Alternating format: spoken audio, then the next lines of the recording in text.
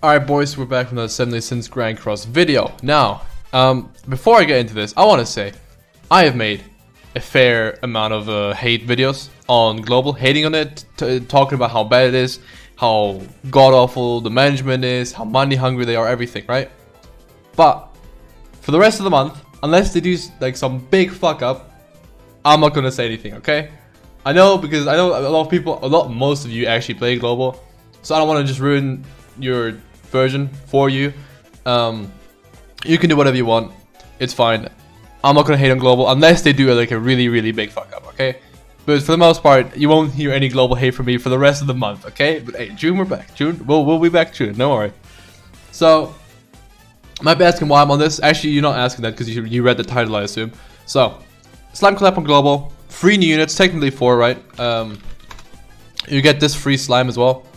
Now, I'm not going to talk too much about him. I might showcase him, but I'm not going to too much about him in this video since you don't summon him. You get him for free.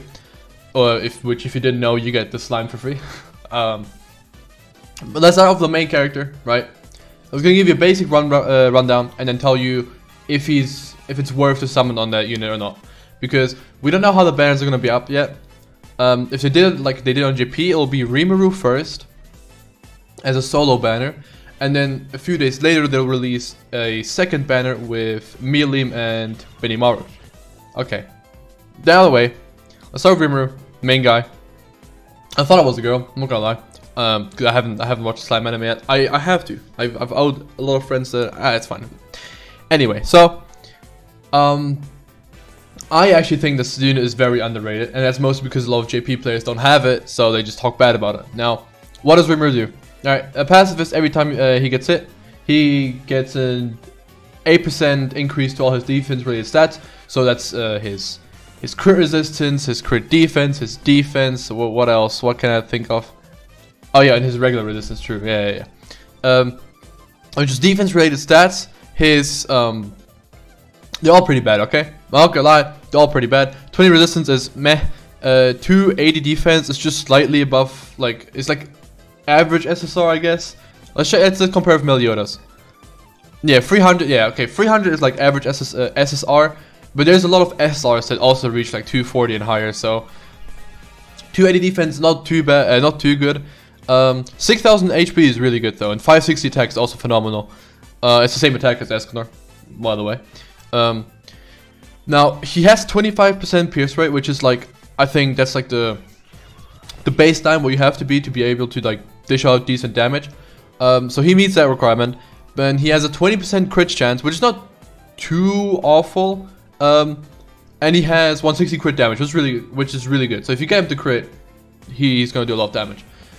He's got good links too. He's got both Goth and Melios, fantastic links. Both have SRs that you can get to 6/6, right? Other than that, his cards. His first one, it's if you've used Blue Diane, she does double damage to buffs. He has the same thing, Rupture, right? Double damage against buffed enemies.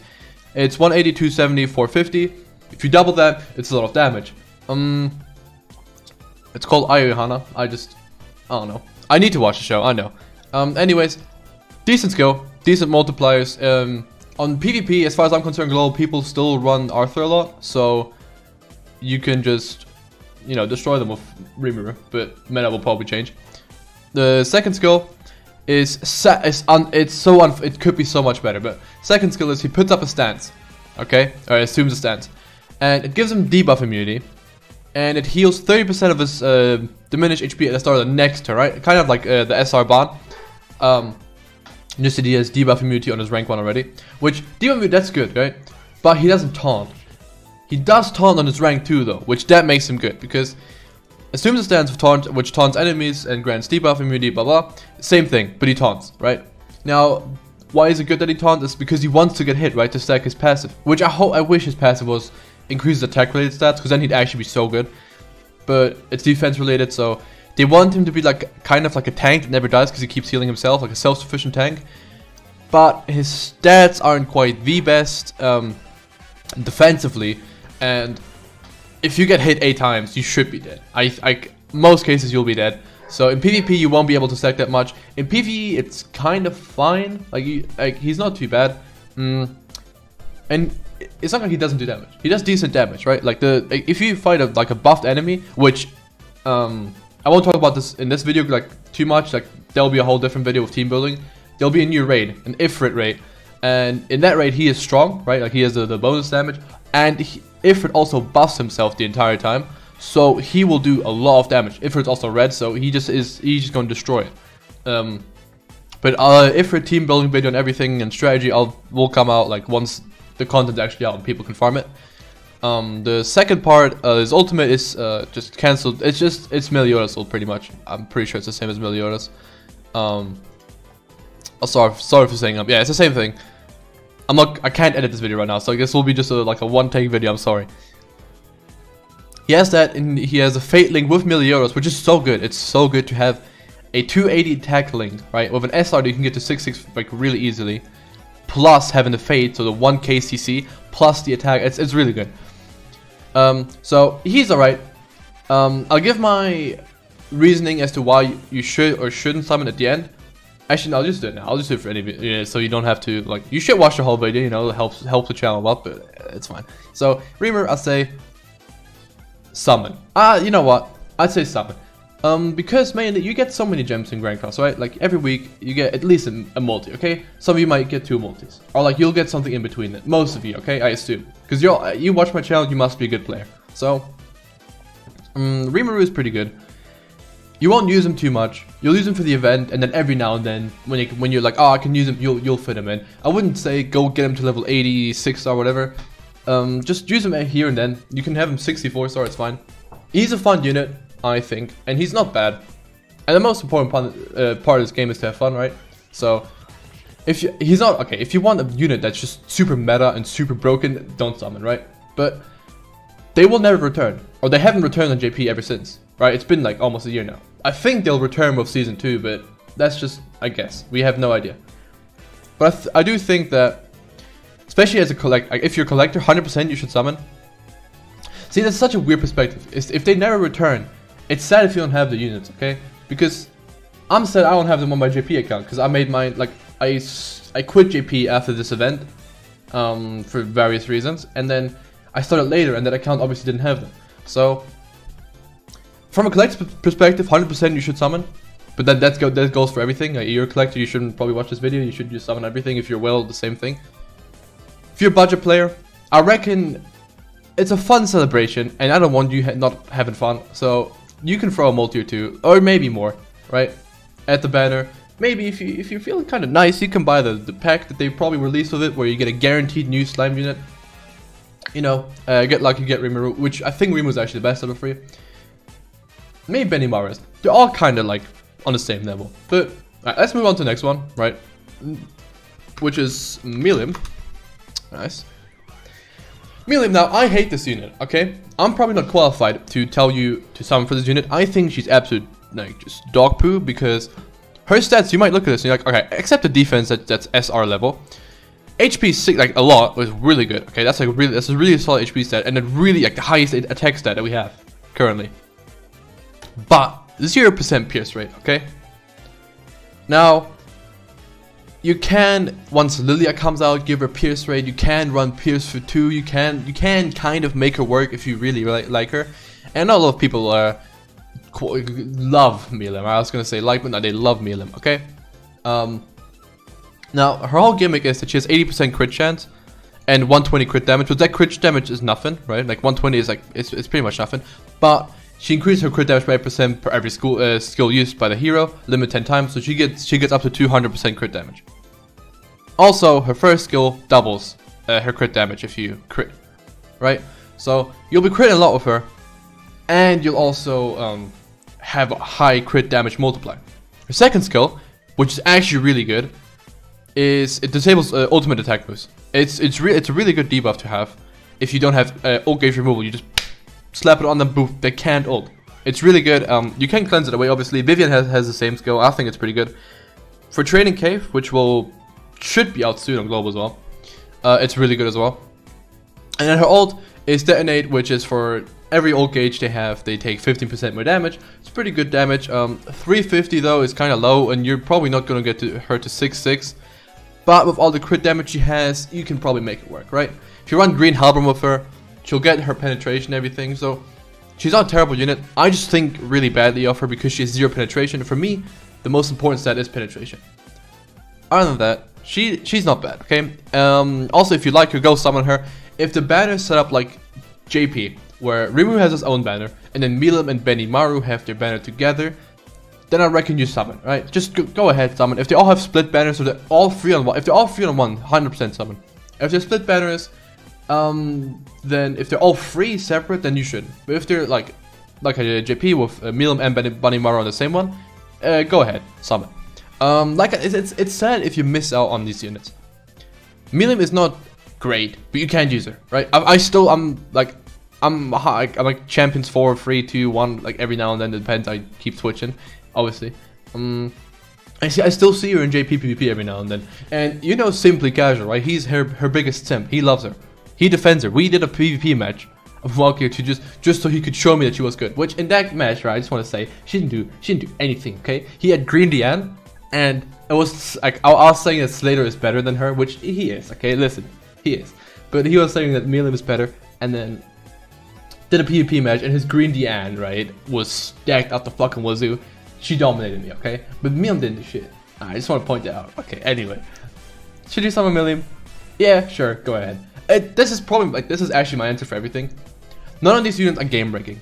Right? You just have to make your own opinion now. You make your own decision. None of these units are game breaking. None of these units are like stupid broken. None of these units are like meta for PvP. But they're all fun. They're all fun. And maybe you can come up with like a quirky team that makes them work. And because they're like really, like they never come back, right? They're, as far as we're concerned, they'll never come back. It'd be sad if you miss out on them, because every other unit you can just pull, right? Like it's if you don't have to summon on like the future banners, because they'll be in a general pool. You'll pull them eventually, right? But they're only here now, and then they'll leave. So you kind of want to summon, right? Makes sense. But before you tell me no, I don't want to summon. Oh, they're not PvP. I'm champion Swan. I'll tell you what. Let's go over Benimaru, who I think you guys will probably like. His passive, Unbreakable Pride, increases the hero's damage by 3% per skill use, which doesn't seem to have a cap. So if you want to go into a stage and keep spamming this skill with his second skill, which doesn't do damage, right? We'll get to in a second, and just stack his damage to plus 3,000,000%. Then sure, go ahead. Fucking send me a screenshot, dude. Send me a screenshot of him doing 500 million. If you really want to sit there for 13 hours and just do the same thing. But let's go into attack skills. His attack skills are the same as Red Bond and Green Jericho and Hugo, which has weak point, so it does triple damage against debuffed enemies, which is pretty good. And especially in combination. I'm not gonna go into the multipliers, you know the skill. It's the same as Jericho and Red Bond, literally the same thing. Which his second skill is it decreases defense-related stats, which is super good, of all enemies by a certain percent that you can just see, 20, 30, and 40. For 2 turns on rank two turns on rank 1 is so good.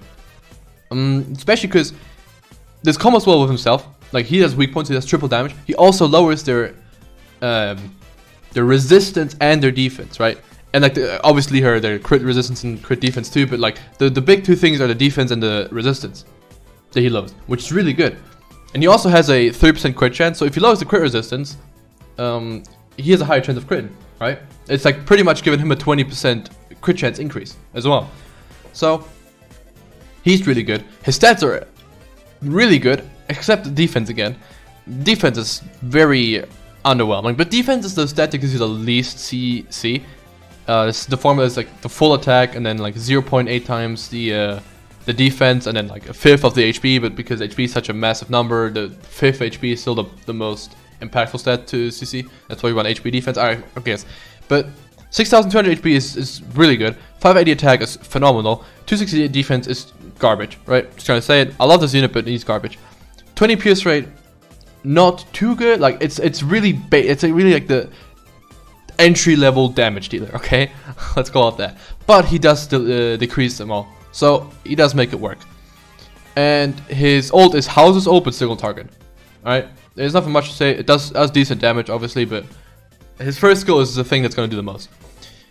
Other than that, skills is the stats aren't too crazy good. I don't know why they give them like this is not too bad, right? I mean Eskimo has 0% crit resistance, it's not bad. But if they gave him like 50 PS rate, you know, just a casual 50, he'd be so much better. He also has a slime as a link and only ban. He's missing links because you can get the slime to 6x, I'm pretty sure, yeah, pretty easily. So you should go and do that. But are you gonna level the slime up to level like 86 stars so you can have him? Also, I don't think, yeah, he doesn't have a fade either, which that's sad.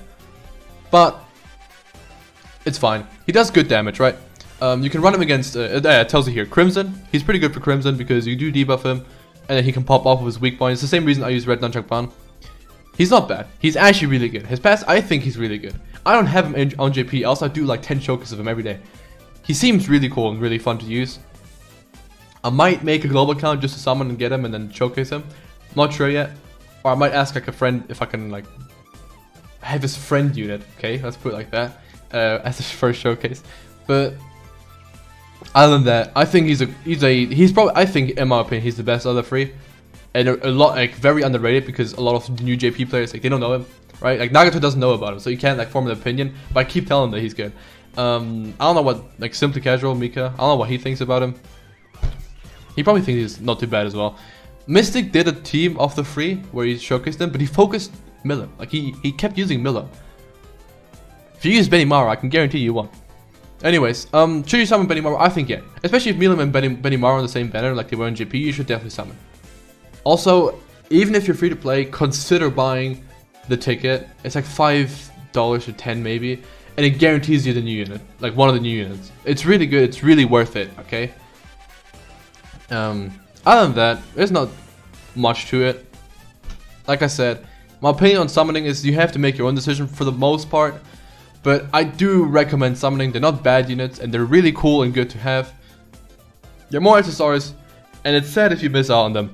From a fun perspective and from a like meta perspective, they're not horrible. You can make them work, okay?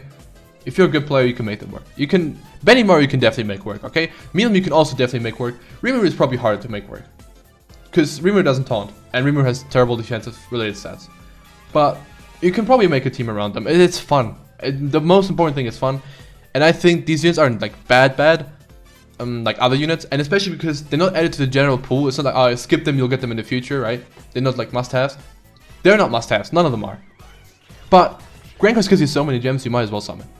Because you'll never have them in the future. And it's sad, because they're cool units. And at one point, you'll look at your box. Everything is your art. And then what you see? You see 3 wanted posters. You see Benimaru, Rimuru, and Milan. And that's sad, right? Anyways, that's gonna be it for the video. I hope I cleared up things. If there's more questions, you can go ahead and ask me. But for the most part, make your own decision. I think they're fun units.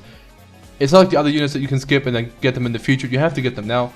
Which I think you should definitely have fun in the celebration. There's so much in the celebration that's actually really fun. Which I'll get to in like a different video. Other than that, hope you enjoyed. Ciao.